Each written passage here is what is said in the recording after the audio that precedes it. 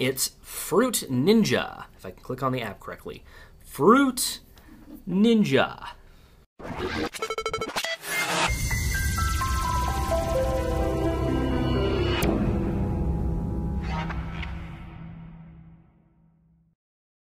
All right, guys, so we're going to take a quick look at Fruit Ninja here.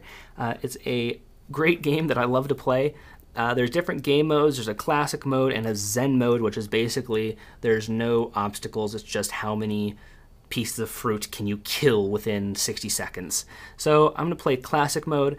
And basically what it is you want to start cutting all of the fruit except for the bombs. The bombs are very bad, and so you can get doubles here. Oh, I just got an X. So you can cut fruit with your finger. There's a bomb, and we'll just, no, I was going to go for the bomb just to show you guys, but that didn't happen. So I'll start doing other pieces of fruit here until another bomb comes along, and I will hit it just to show you guys what happens.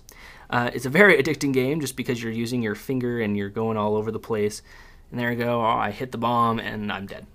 Game over. I only got a score of 40, which isn't too good. So you just use your finger to go anywhere you want to go. It has achievements in it, so you can work towards goals, because, you know, in games it's always fun to work towards some achievements. You can get fancy knives. You can get, you know, anything you want. Like I have a red knife. So, you know, you can see my little trail of knife is red. So it's a very cool application. It's about it's 99 cents in the App Store. Well worth the price for the quality of game that you get. And I think everybody will be thoroughly impressed with this game.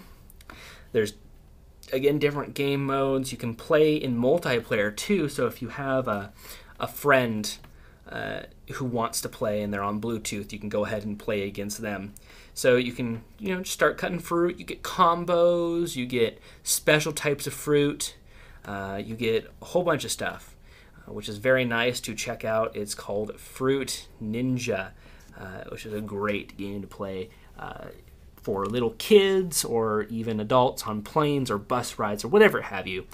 This week's App of the Week will surely, well, any App of the Week that we recommend to you guys is very, very good app that we would recommend to everybody.